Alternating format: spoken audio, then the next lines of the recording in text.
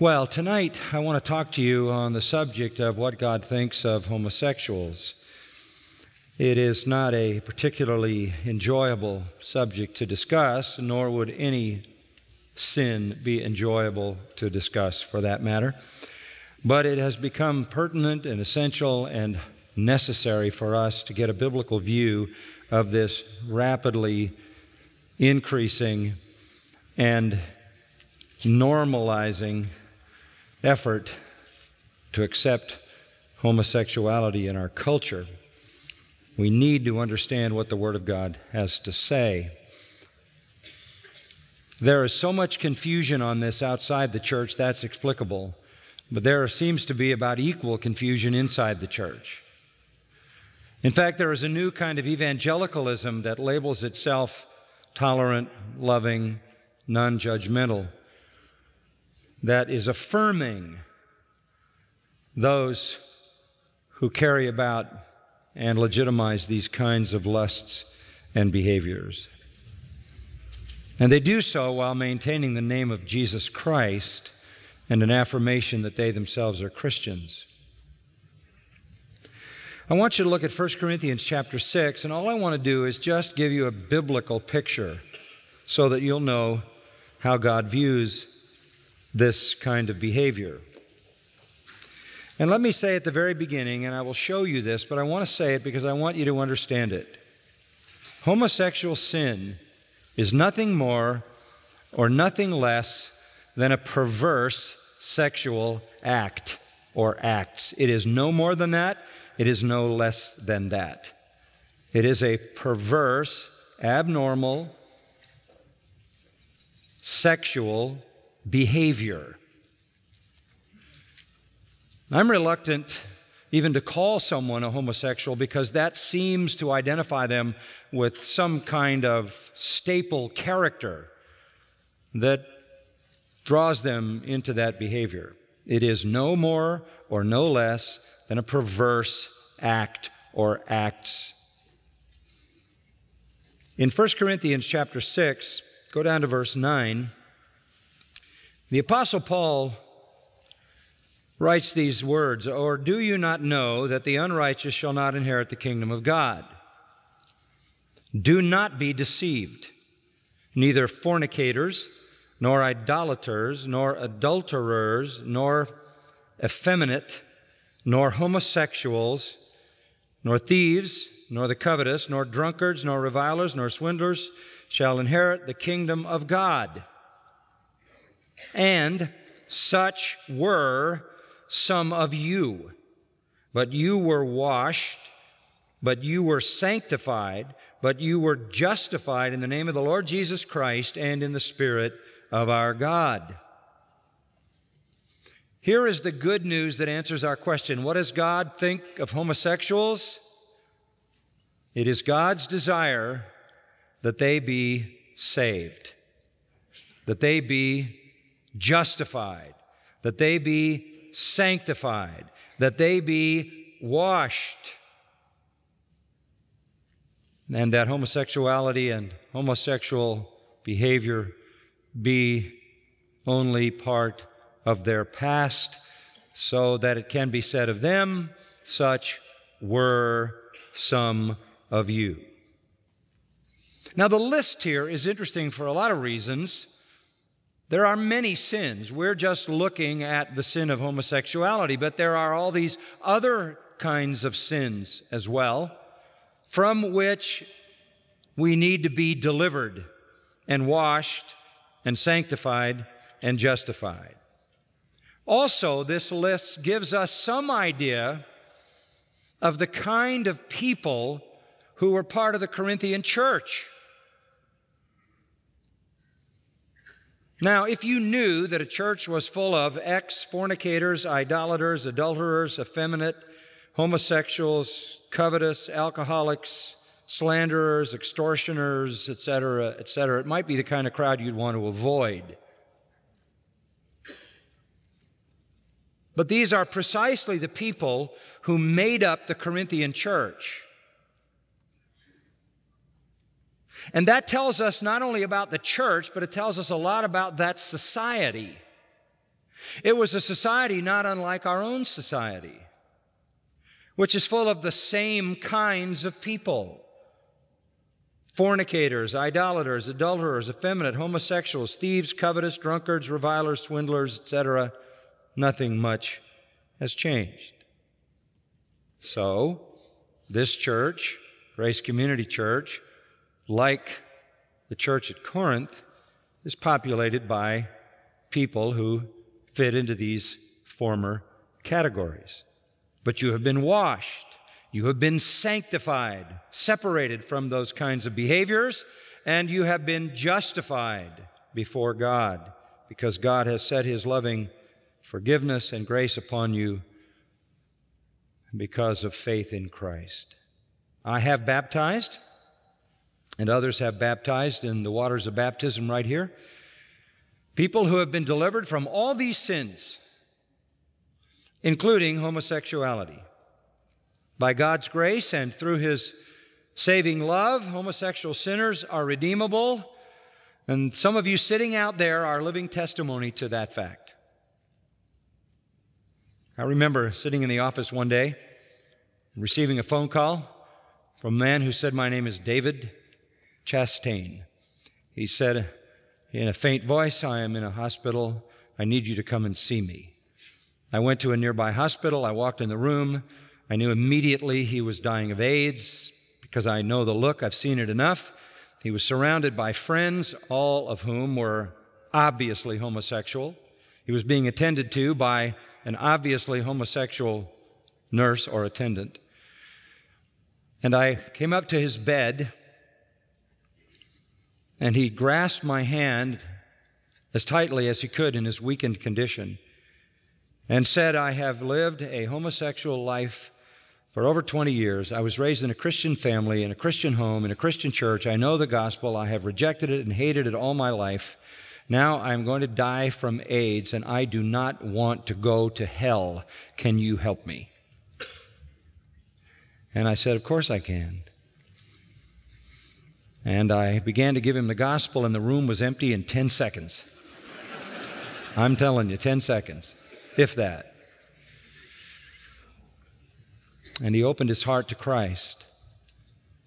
I prayed a long prayer, and I asked God to be gracious to him and to save him while he clutched my hand, after which I said, "If you desire to pray, this is your opportunity to ask for forgiveness."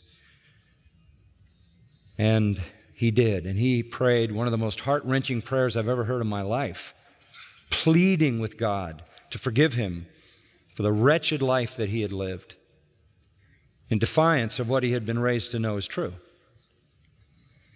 And after this long and passionate prayer, he stared at the wall.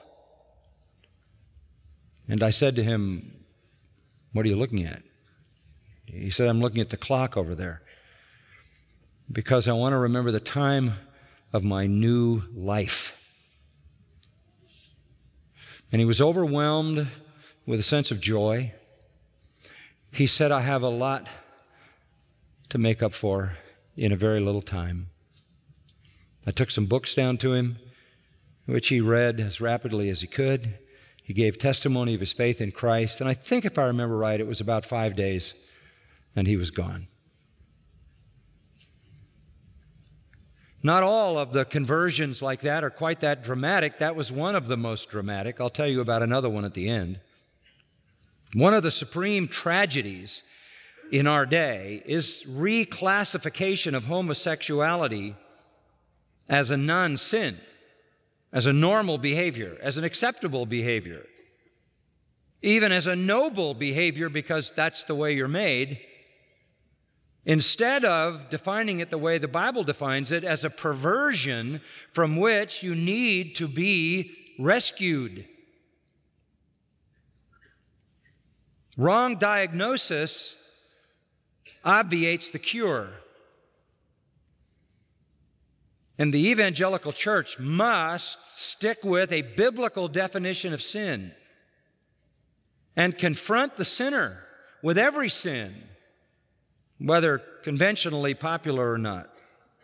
And there is a massive movement to appease the guilt of homosexual behavior, and it is a fierce guilt that needs relentless appeasement.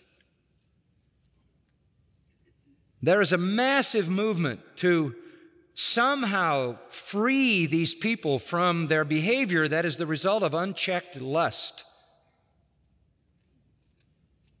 and to make them feel okay about what they do. There was an effort to redefine it as an acceptable alternate lifestyle, sexual orientation, genetic difference, or personal preference. But it is not that. It is nothing more than a perverse sex act. That's all it is, nothing less, nothing more. And people who get engaged in it and drawn into it for a number of reasons find themselves spiraling deeper and deeper into this kind of conduct. Same kind of addiction that comes on those who are addicted to pornography, or for that matter, adultery, only this one seems to be far more intense and far more available in terms of its fulfillment. These people who are so driven to divest themselves of guilt, to release and free themselves from any assessment that they are sinning, are promoting and selling their perversion as if it's normal on every level in this nation, starting with elementary schools, TV sitcoms, films, and every other form of media. The government has stepped up to help fund their efforts and accommodated them in all kinds of ways with non-discriminatory laws. Politicians seek the homosexual vote by campaigning for homosexual rights. They want us to accept the notion that homosexual behavior is really something that is natural for a legitimate minority. That it's the same as being African American, or it's the same as being Hispanic. These people are a minority who have been unjustly discriminated against and now are entitled to special treatment under the law to make up for this long, harsh discrimination. The best statistics that I could find indicate that somewhere between 1% and 2% of the population in our country would classify themselves as engaging in homosexual sex acts. But this very small portion of our population is commanding the attention of the 98 to 99% of the rest of us. They're endeavoring to make us accept the fact that this is some kind of normal behavior. Not only that, they deserve special treatment because they've been so abused in the past. Their agenda is simple. They just want to desensitize us to the sinful character of this. They want to desensitize us. They don't need us to become advocates. They just need us not to care, to roll over, if you will, to acknowledge them as just another minority who should enjoy same human rights that others enjoy. But this is not a race of people. This is a sexual behavior. Nothing more, nothing less. It is ridiculous to assume that because they do a specific sexual act or acts, they therefore demand certain rights and should be granted those rights. I don't know how you can separate it from giving the same rights to people who do other deviant acts, like pedophiles, murderers, rapists, drug dealers. They all have a different orientation. Should they have rights? Wife beaters? Child molesters? Where do we end this? All sin comes because people are bent toward it. And when a society decides that certain sins and certain sinners should have special rights, they have moved long and far from a true understanding of sin and Scripture. Are we going to give the same rights to rapists? Well, this is just the way they're bent. They're drawn that way. They have strong impulses that way. They should be able to express themselves in any way that they like, and we should give them rights because they're bent that direction. People who are rapists, I understand, are compelled, driven. So are those who are child molesters, pedophiles. Their preference has become the cause of the most devastating public health epidemic in this nation's history. They launched the AIDS epidemic. Their preference, if it continues along with the other sexual deviations in our culture, will cause the most devastating corruption that any nation has known since the plagues of the Middle Ages. Say nothing of the financial eruption in the medical health community trying to take care of all these people. They are very aggressive in recruiting children as young as they can get to them in elementary school to draw them into the pit of their perversion and make themselves feel normal. They have now been given the right to adopt children so that they can have their own casualties right under their own noses in their own houses. This would be like taking two mass murderers and telling them they can adopt children and expecting that a normal child would be produced in that kind of environment. Their behavior is nothing more than the expression of a sexual lust that is unnatural, twisted, and uncontained. And no matter how you try to glamorize it and make it look normal and make it look nice and all of that, let me give you some statistics. 80% of people engaged in homosexual acts say half their partners are total strangers. 1 out of 2. How many partners do they have? The latest statistics that I can find indicate that the average homosexual has had more than 500 sexual partners. 500. By their own admission, 50% of them total strangers. 30% have had 1,000 partners, some as many as 1,600. The latest I could find out on the average has 300 a year, almost one different person a day. The conduct of their acts has no bounds. It all was launched in what were called gay bathhouses, where they used to have anonymous contact with 10 to 30 unknowns in one day. Similar kind of behavior has now found its way into other places. Every conceivable and inconceivable act is included, none of which we need to talk about. They are 1 to 2% of the population, but 50% of the people with AIDS. 1 in 20 of these people is a child molester. Of the normal population, it's about 1 in 500 at the least.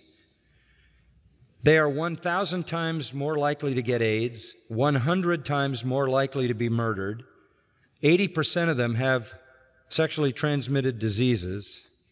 The average death of our population is now 75. The average American dies at 75. The average person engaged in homosexual life dies at 39.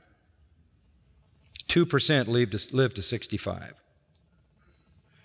Just to take the glamour off it, that's what it really is. It is a sexual lust gone mad. It is suicidal. And I could give an almost endless parade of statistics and a litany of information on the problem, which doesn't, after a certain point, help. What is more important is to understand it from God's viewpoint for what it really is. So let's go back to our text in 1 Corinthians chapter 6. There is a mention there in verse 9 of the word effeminate. Effeminate. Marginal note in the NAS says effeminate by perversion. Malakos is the Greek word. It seems to have been a technical term for the passive partner in homosexual relationships.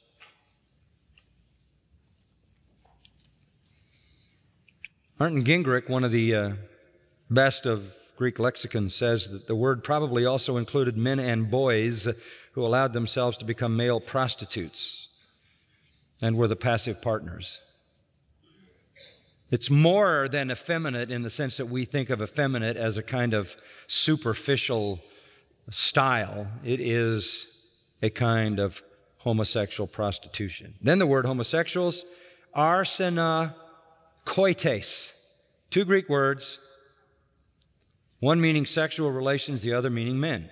It is men having sexual relations with men. Means just that. These people practice a sin which excludes them from the kingdom of God. They will not inherit the kingdom of God. They will never belong to God's kingdom as long as they continually live in that lifestyle. Amazingly, churches today that are supposed to represent God's kingdom open their doors and their arms to these people who do this kind of deviant behavior and embrace them. The World Council of Churches and National Council of Churches decades ago declassified this as a sin. Major denominations ordain those who practice homosexuality, both men and lesbian women, to the pastorate. The Quakers, of all people, say homosexuality is no more deplorable than left-handedness. We have homosexuals among the Episcopalians and a bishop in the Episcopalian Church who is openly engaged in homosexual behavior. One pastor of a Methodist church near here said, I quote, "A homosexual is welcome in this congregation and will have all rights and privileges." And the emergent church, kind of the new wave of the church, doesn't take a position on this. They're not sure about anything in the Bible, and they're sure they're not sure about this.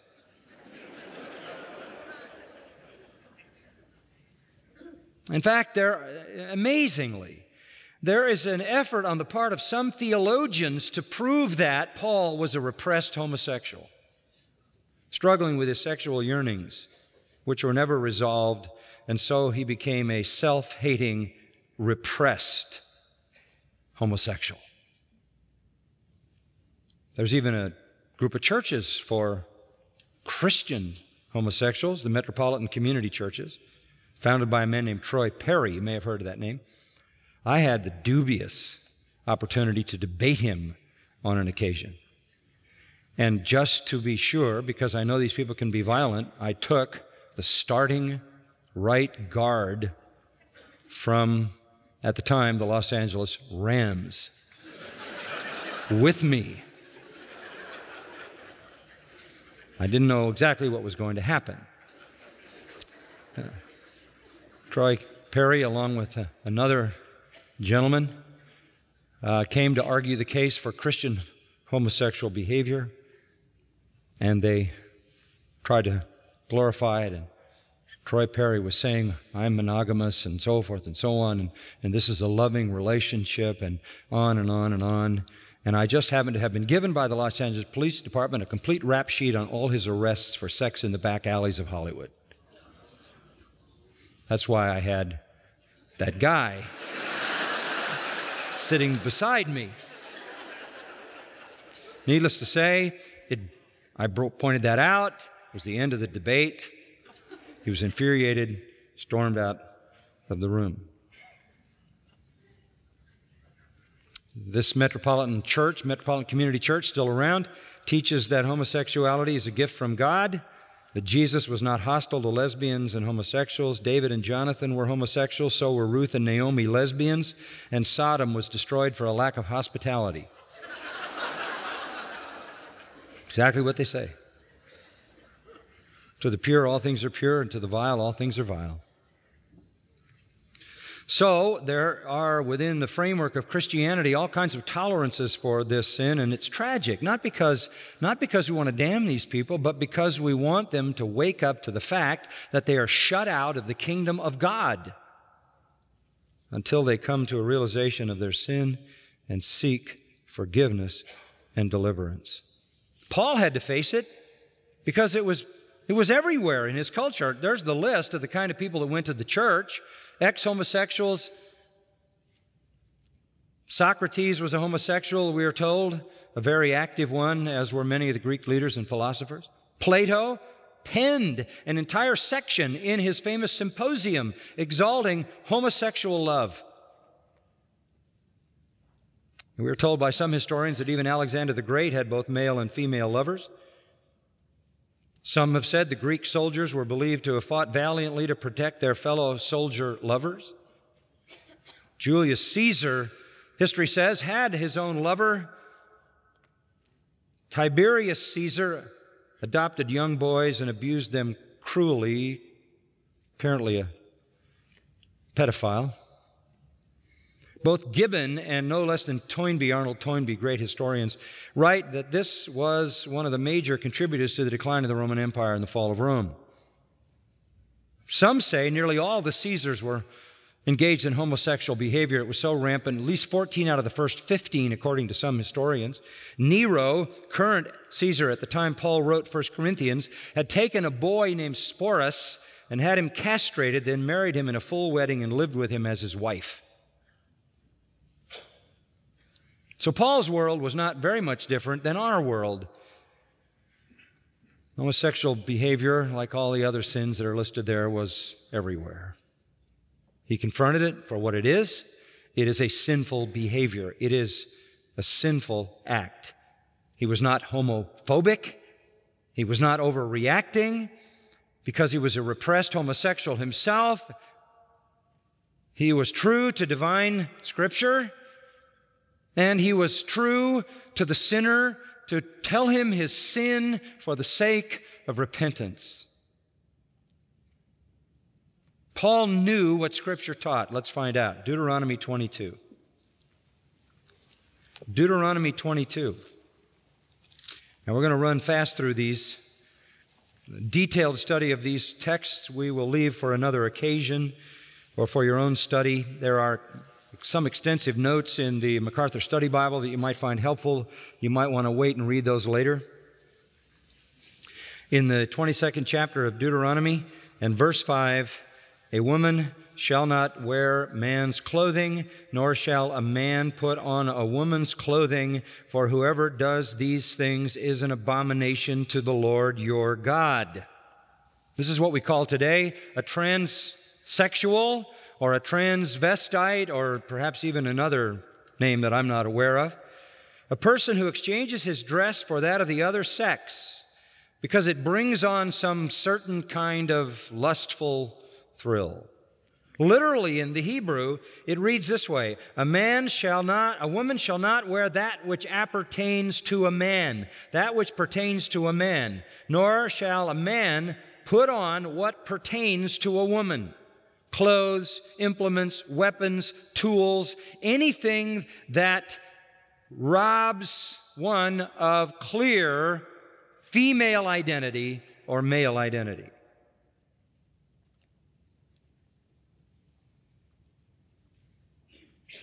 Now, we're not talking about the fact that some of the Bible bangers in the past have said that's why women can't wear pants, because pants belong on men. Well, come on. In the Old Testament, everybody wore skirts. That's not what we're talking about, but men had robes that looked like men's robes, and women had robes that looked like women's robes. Men were to be men, women were to be women. God made us male and female, and Satan, of course, seeks to obliterate that. Throughout the history of false religions, that is obliterated. The ancient writer Maimonides, whom I mentioned this morning, also says that a man dressed in fancy women's clothes would often come and worship Venus and Ashtaroth. And by the way, typically the Greek gods were either male or female. So a man dressed in fancy women's clothes would often come and worship Venus, says Maimonides, and Ashtaroth, and women dressed in men's armor would come to honor the god of war, Mars. Very typical in ancient religions, the satanic success in causing people to blur the male and female distinction. There's nothing new about drag queens, nothing new about female impersonators, nothing new about women dressing to look like men and men dressing to look like women, sometimes in public and perhaps more often in private. It is a perversion. It is an abomination. Even to wear clothes that belong to or implements that belong to the opposite sex. Go to the next chapter, chapter 23 of Deuteronomy, verse 1. No one who is emasculated or has his male organ cut off shall enter the assembly of the Lord. This is a true transsexual, someone who in the very primitive way had his maleness destroyed. Now, this was a kind of ancient surgery. It's enough to say that the word in the Hebrew translated emasculated is the basic root word for being crushed. I will say no more. There are people who claim that they are somehow women trapped in men's bodies and go to a doctor to have a surgery. Someone who does that shall not enter the assembly of the Lord. In ancient times, people would have this done for the gods, to become a eunuch and go serve the gods, and go to a temple and become a male prostitute. Parents would do it to boys as young as 10 years of age, to give their children to the gods, to serve the gods, to gain some merit from the gods they believed in. Someone who was so deeply into paganism as to do this was restricted from the privileges and rights of citizenship within the nation because they had defiled the image of God and shown disregard for God's word and God's design and God's will. No place in the assembly of the Lord. Was this permanent? You mean to say in the Old Testament, if you did this, if you became a eunuch, you could never be saved, you could never be forgiven? Let me help you with that. Isaiah 56. Go over to Isaiah 56, and it's important.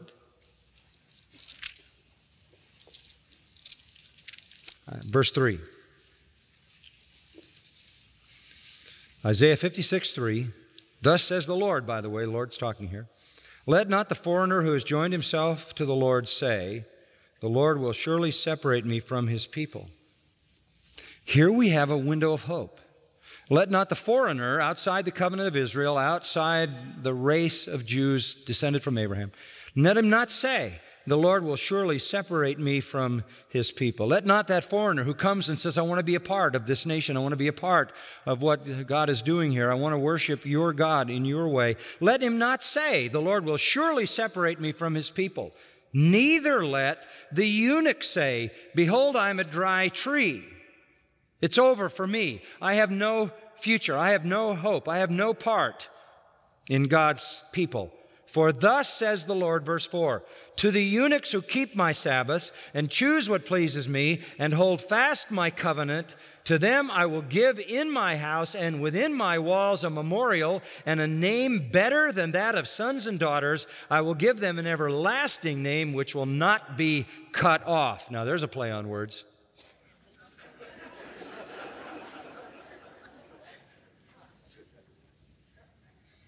Is there forgiveness for them? Is there salvation for them?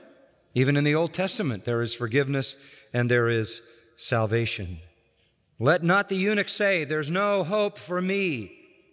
Don't let that pagan, even the castrated pagan, think he can never have forgiveness from God and never have life from God.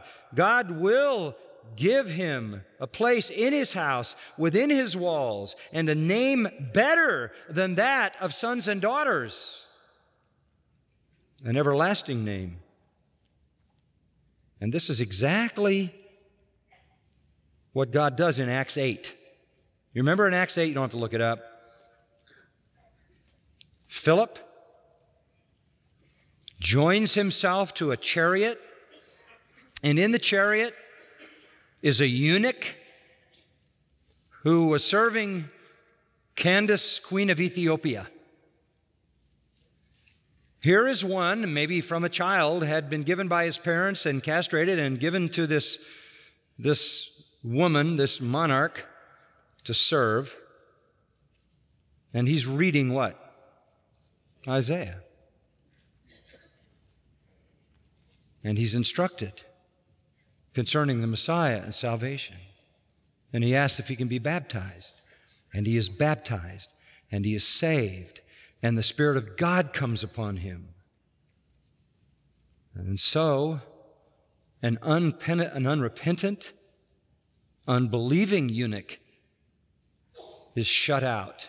And God doesn't want them anywhere near his assembly because he doesn't want them having any of their evil influence. But salvation is open to them. In a sense, we invite all those people who live in this kind of sinful perversion to embrace Jesus Christ as Savior and be forgiven and receive a new life and a new name and complete salvation and eternal heaven. But we do not welcome you to come here and propagate that perversion. We have to protect ourselves from that. Let's go back then to Leviticus 18 as we continue to see how Scripture speaks of this sin. Pretty clear, Leviticus 18:22. Leviticus 18:22. You shall not lie with a male as one lies with a female. You shall not lie with a male as one lies with a female. It is an abomination. Like, you shall not have intercourse with an animal, nor shall any woman stand before an animal to mate with it. It's a perversion. It's a perversion like bestiality. Then he goes on to say, verse 24, do not defile yourselves by any of these things, for by all these the nations which I'm casting out before you have become defiled. That's the reason that you're going to go into the promised land, and the nations that are there are going to be thrown out because this is how they conduct themselves. In homosexual perversion and perversion with animals. As for you, you are to keep my commandments, my judgments. You shall not do any of these abominations, neither the native nor the alien who sojourns among you. Don't allow it in the land among anybody. How could you allow it in the church? For the men of the land who have been before you have done all these abominations, and the land has become defiled, so that the land may not spew you out. Should you defile it, as it has spewed out the nation which has been before you? You open the church to homosexuals, and you may find God spewing the whole church out of his mouth. Verse 29, whoever does any of these abominations, those persons who do so shall be cut off, executed from among their people. Thus you are to keep my charge or commandment that you do not practice any of the abominable customs which have been practiced before you, so as not to defile yourselves with them. Here's the reason. I am the Lord your God, and I say so. There's absolutely no mistaking Homosexual perversion and behavior is defiling. It produces God's judgment. God hasn't changed his opinion. God isn't any different now than he was then. He views it the very same way. Chapter 20 of Leviticus and verse 13, if there is a man who lies with a male as those who lie with a woman, both of them have committed a detestable act, they shall surely be put to death. Their blood guiltiness is upon them. The penalty is death, execution on the spot, as it was for adultery. Now, there are some people who say, well, Jesus said, I am the end of the law. No, he said, I am the fulfillment of the law. He said, not one jot or tittle shall from this law be removed. God's moral law is unchanging and absolutely unchangeable. 1 Timothy 1:10, and immoral men and homosexuals and kidnappers and liars and perjurers and whatever else is contrary to sound teaching. At the beginning of the Bible, it is classified as a sin. At the end of the Bible, it is still classified as a sin.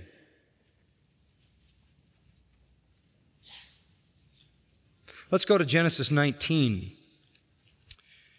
Genesis 19 is the most dramatic illustration of this sin in Scripture. Of course, Genesis 1:27, God made man and made woman, made them male zakar, female nekabah.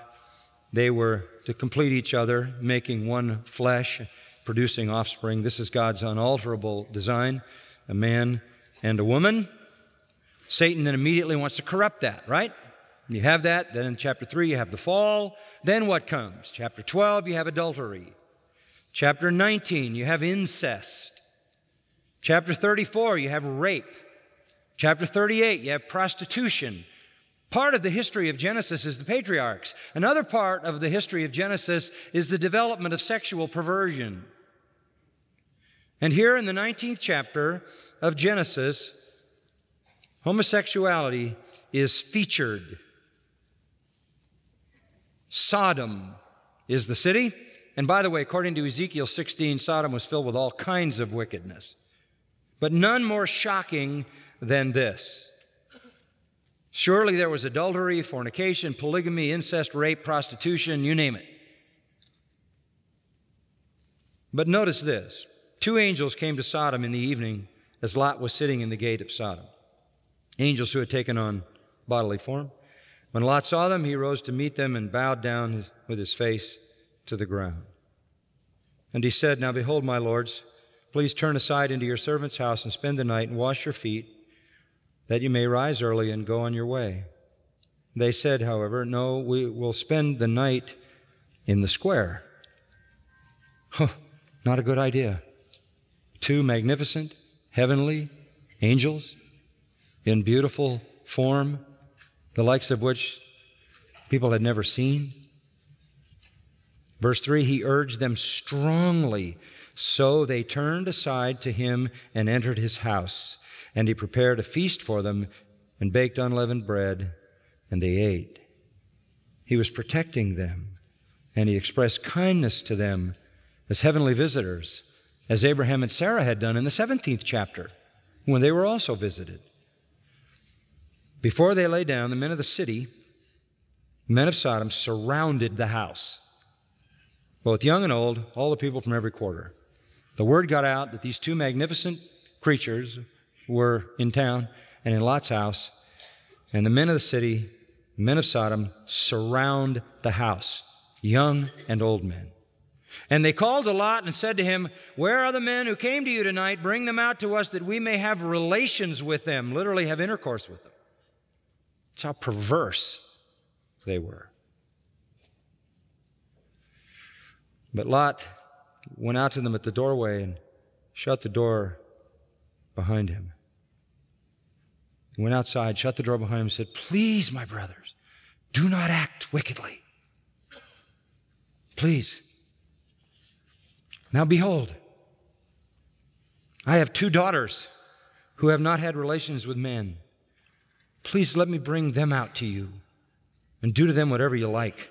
Only do nothing to these men, inasmuch as they have come under the shelter of my roof."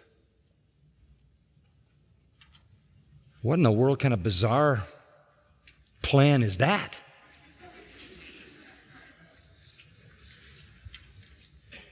You say, well, maybe he just thought that because they were so lustful in the category of homosexual sin, the girls would have had no appeal to them. Maybe.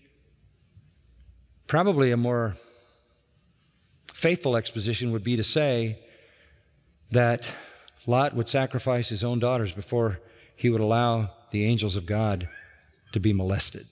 By the way, at this point, a man named Bailey wrote a book in which he says the sin of Sodom was a lack of hospitality. The people weren't very hospitable to these angels. Yeah, that's true, but it was a lot more than that. The people said, here's their response outside, verse 9. They said, "Stand aside, out of the way, Lot." Furthermore, they said, "This one came in as an alien, and already he's acting like a judge," speaking of Lot. "Now we will treat you worse than them." So they pressed hard against Lot and came near to break the door. Now this is really out of control.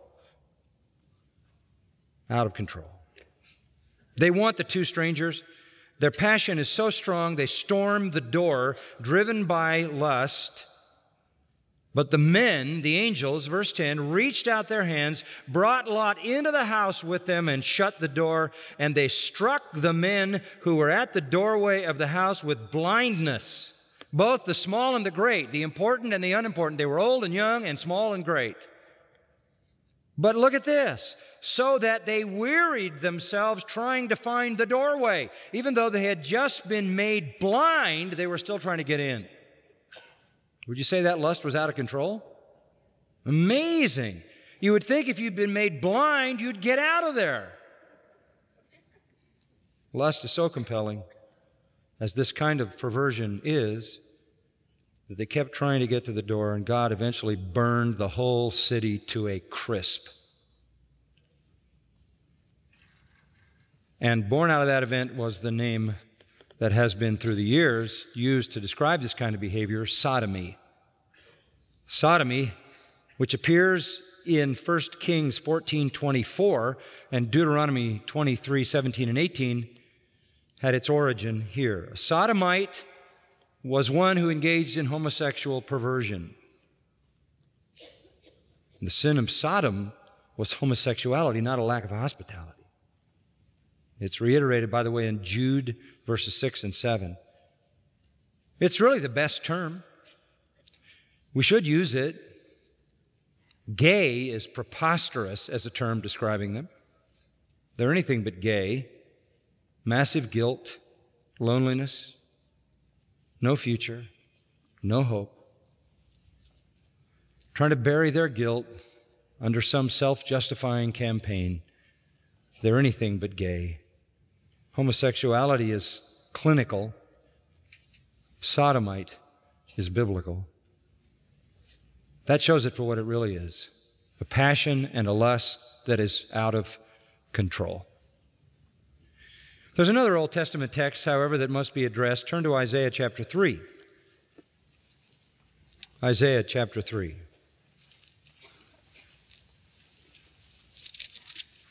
And we'll pick it up at verse 9.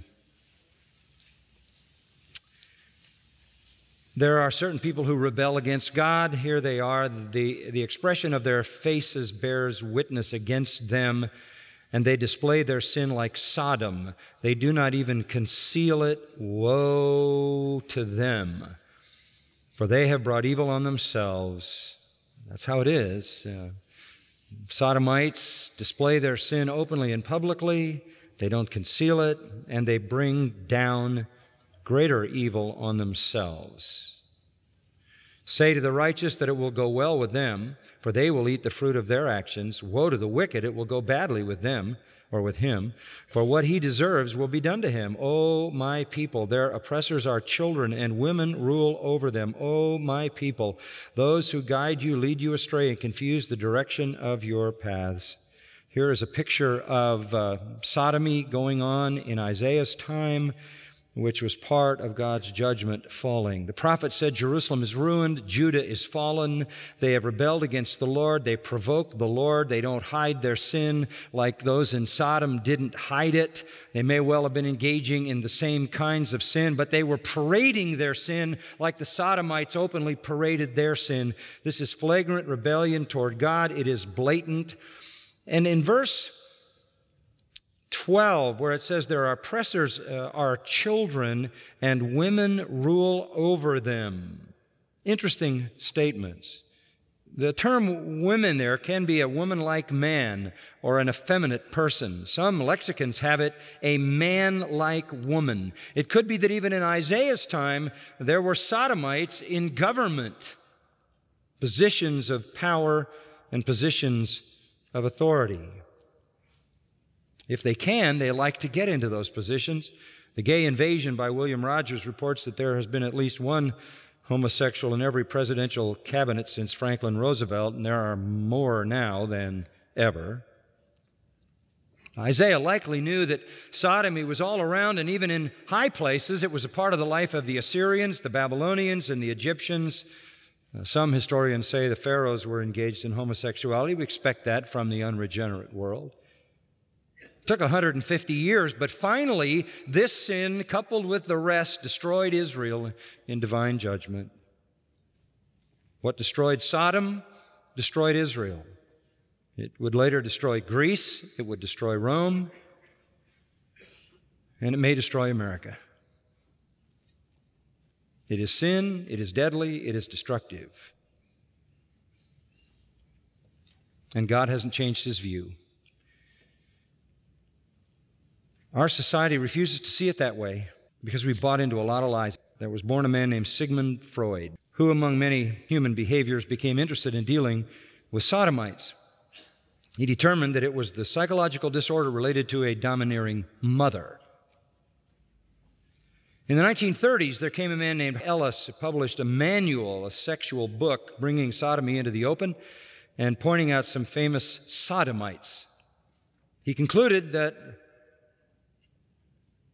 sodomites tend to be great men because they have a special genius attached to their sodomy. He wrote about Erasmus, the Dutch humanist, 16th century, Christopher Marlowe, the English poet, Michelangelo, the Italian genius who was not a homosexual, Lord Byron, who was, Francis Bacon, Oscar Wilde, who was, Walt Whitman. And he put together this list of formidable folks to prove the genius of being a sodomite. Freud said it's some kind of a quirky reaction to a domineering mother. Ellis said quite the contrary. It is, in fact, a kind of genius. Then came a real fraud, Albert Kinsey, in the 40s and the 50s, publishing the famous Kinsey Report, which was a whole pack of lies, which tried to normalize sodomy by saying 1 out of 10 people does this. The American Psychiatric Association declassified sodomy as a sickness, removing it from its standard diagnostic manual and determining that it is hereditary. And all this has led to the epidemic today. There is no evidence that it is anything other than a deviant, perverted kind of behavior. Are some people drawn to it? Yes. Why are they drawn to it? Could be a lot of reasons why they're drawn to it. Why is anybody drawn to any kind of sin? I'm not drawn to it. There are some sins I can't comprehend. I can't comprehend that sin. I can't comprehend a lot of sin. I can't comprehend murder.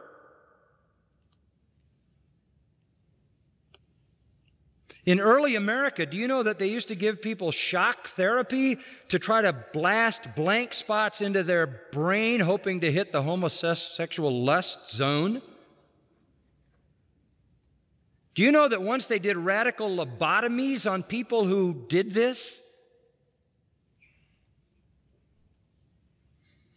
None of that's going to work because this isn't something in the flesh of the brain, the tissue of the brain. This is a choice. Why do people choose it? Maybe they had an experience of some kind of molestation when they were young, a kind of early homosexual experience, and it's easy and it's available. Maybe a need for intimacy and an inability to connect with the opposite sex. The developing subculture certainly makes it acceptable and sucks in many. I don't know all the reasons. Why do people get drawn into adultery? Why do people get drawn into pornography? Choices, not just one, but many. A final passage that we have to go to. God is going to judge this sin as he always has judged it. Romans 1. And this really should have its own study. But in order not to belabor this depressing theme, let me just give you a little bit of an insight. Romans 1:18, the wrath of God is revealed from heaven against all ungodliness and unrighteousness of men who suppress the truth in unrighteousness. God's wrath is revealed from heaven continually, all the time, against those who suppress the truth. They suppress the truth of God, which is known, evident within them. God made it evident to them through the creation. You know, you're familiar with this text. Even though they knew God by conscience and creation, reason, they didn't honor him as God or give thanks. They're futile in their speculations. The foolish heart was darkened. Professing to be wise, they became fools, exchanged the glory of the incorruptible God for an image in the form of corruptible man, birds, four-footed animals, crawling creatures. Let's just give that one title: Rejection of the True God and Idolatry. Okay? Idolatry. God's wrath is revealed against those who make an exchange. They exchange, verse 23, they exchange the glory of the incorruptible God. Verse 25, they exchange the truth of God for a lie. And then they exchange, verse 26, the natural function for that which is unnatural, and in the same way men abandon the natural function of the woman, burn in their desire toward one another, men with men committing indecent acts and receiving in their own person the due penalty of their error. Reject God, reject the true God, become an idolater, worshiping a God of your own fashion, and you have exchanged the glory of the incorruptible God for some other God, and idolatry will always result in immorality. It is a built-in judgment. So God gave them over in the lusts of their hearts to impurity, that their bodies might be dishonored among them. Idolatry leads to immorality. You can pair the two up throughout all of history. Idolatry leads to immorality. God gives them up to their lusts. And where do their lusts take them? To homosexual behavior. Women exchanging. Because they've exchanged the glory of the true God and the truth of God for a lie, they also exchange the natural function for what is unnatural. And men do the very same. And what do they get out of it? The end of verse 27. In their own persons, the due penalty of their error. I think that primarily refers to physical death as well as divine judgment. They get sexually transmitted diseases of all kinds, some that I wouldn't even mention. They get a shortened lifespan. They have no hope and no future. And they are living under massive guilt. Tragic life. Sad, tragic life. Reject God. Exchange the true God for an idol. Exchange the truth of God for a lie. And you will exchange natural behavior for what is unnatural. Verse 27, a little phrase, burned in their desire. Burned in their desire. Just have to say this and I'm done. This literally, ekaiao, means to burn out, consumed by desire, raging desire. They engage in things that are painful. Many mass murderers were homosexuals. One illustration, Dr. Milton Halpern, former chief medical examiner of New York City. The New York Times said the man who knows more about violent death than anyone else in America. He wrote a biography called Where Death Delights, did Halpern, not a Christian. This is what he said.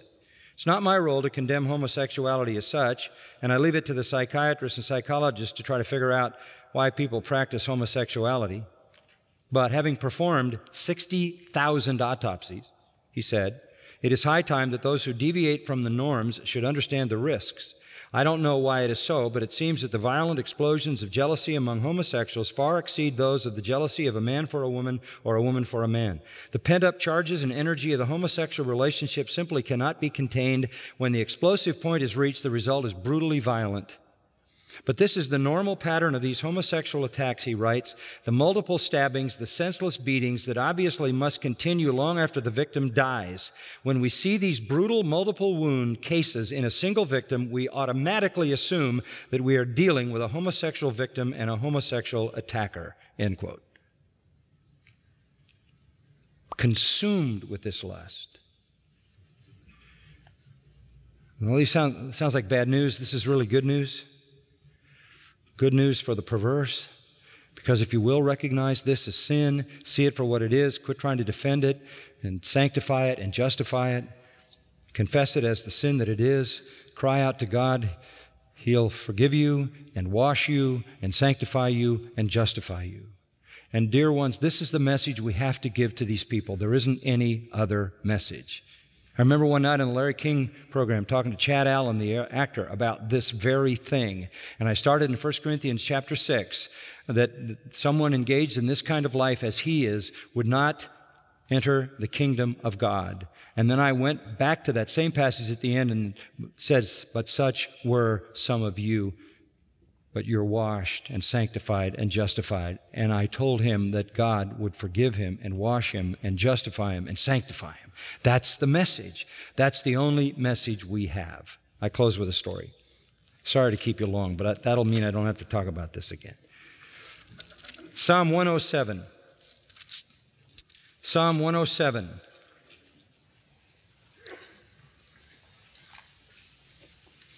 One Sunday morning in this very auditorium, I stood up and read Psalm 107, as I often read a psalm.